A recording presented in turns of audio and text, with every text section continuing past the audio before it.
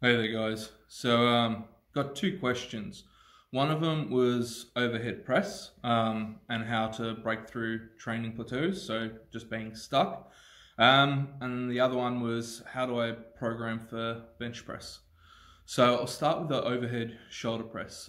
For me, if I get stuck on anything, overhead or even bench press, try and have a look at your weaknesses. So for overhead press, typically, if it's standing, a lot of people are going to be quite weak through their abs and lower back, and they're going to find stabilizing themselves under load one of the more difficult challenges.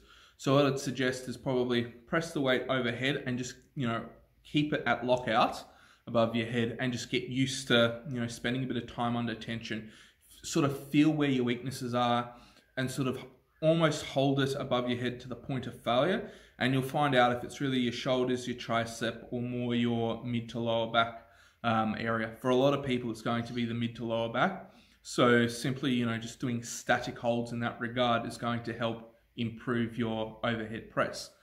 Dumbbell overhead press, being seated or anything like that, that's going to be a different story, because your lower back isn't going to be the weak link that gives out. It's going to be more shoulders and triceps.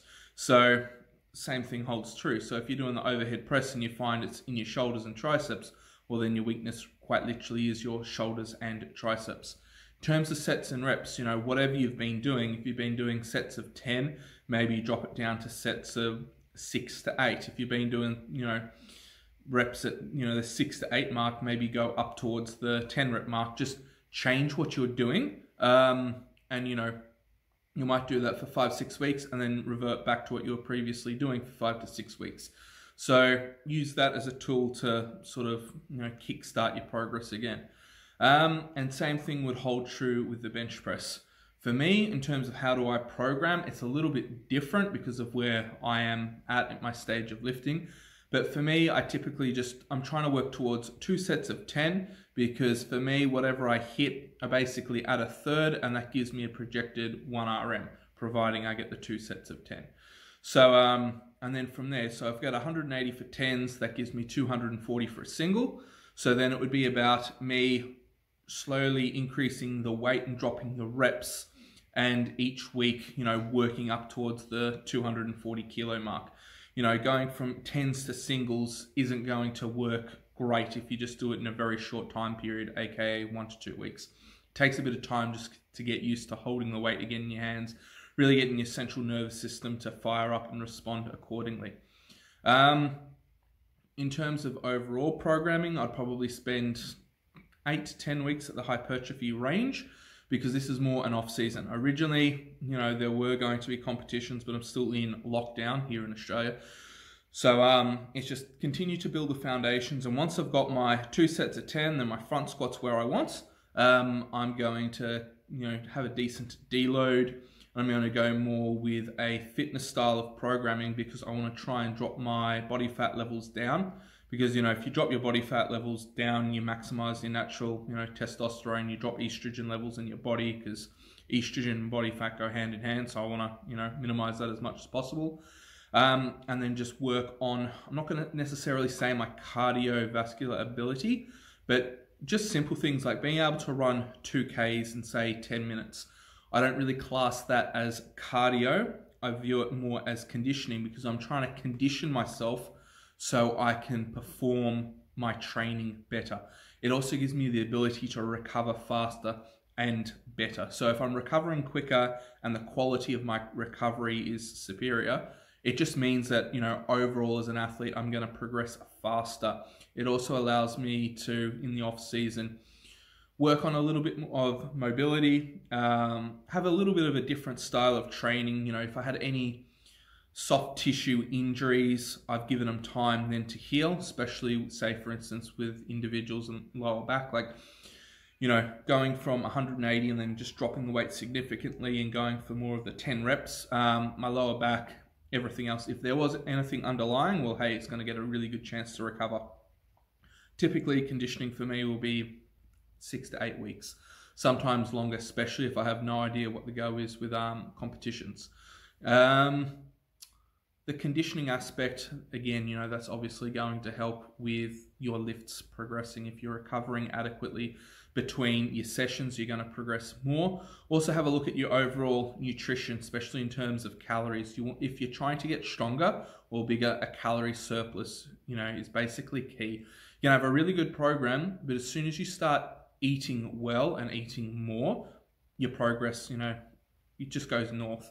You could have, by the same measure, you know, quite a poor program, but eat, you know, heavy calorie surplus, and you're still going to get quite good results.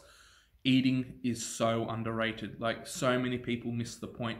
If you're just eating at maintenance, you're going to find it's very hard for your body to grow, and you're just going to slowly recomp. And for me, that's not ideal. I find that too hard to do. I'd rather eat a bit in calorie surplus, make really good quality strength gains, maintain it there, and then have a dedicated conditioning thing where I'm not trying to chase imaginary numbers. It doesn't matter if the weight on the bar or dumbbells temporarily, you know, decreases.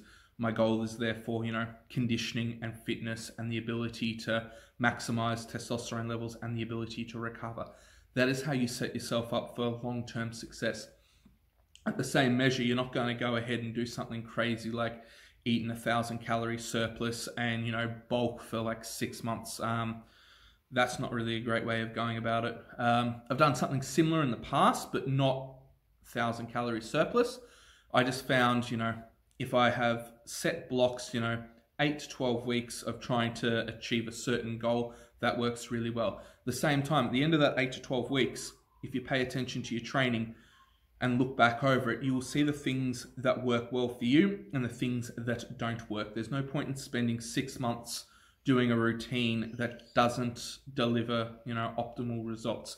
Some people have found, you know, going heavy for 3 to 4 weeks works well, and then they go lighter for 3 to 4 weeks. It's whatever works well for the individual.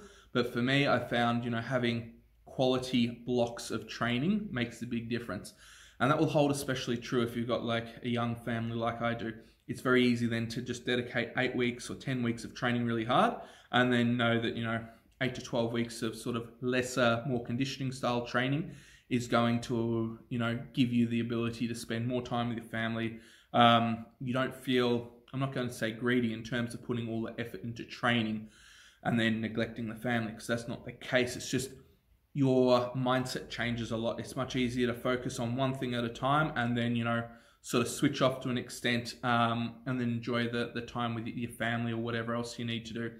Especially, you know, if you're doing shift work or other things, you need to find that work-life balance, because that's going to enable you to stick with the sport and progress long term, which is also going to help you break through quite a few of your plateaus and barriers that you're going to come against.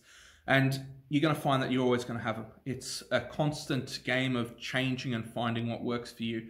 I've had to adjust my training so many times over the years. You know, I've done the 5x5, that worked well, then it stopped working. 4 sets of 10 worked really well for a period of time, then I had to drop it to 2 sets of 10. I've done things like squat every day. I've tried many different programs at different variations and stages of my lifting career. And I found what does work really well. I found once I got to a certain point of strength, 5x5, you know, that I can't do that. It's too damaging. 4 sets of 10 works really well for volume and hypertrophy. And then the 2 sets of 10, I can use a heavier weight again. And I don't find it too taxing on any of my joints or, you know, soft tissue. I can move around comfortably. I'm never really sore in terms of, you know, still get DOMs and the rest of it, but I can live a normal life. You know, I don't have to think twice, you know, if I want to play soccer with my son, or if I want to go kick the footy, or, you know, just anything like that. I don't have to think twice about it because I can just do it. That's probably it in terms of advice. Just, yeah, as I said, have a look at your weaknesses, find what's weak for you, find what works, really pay attention to your training.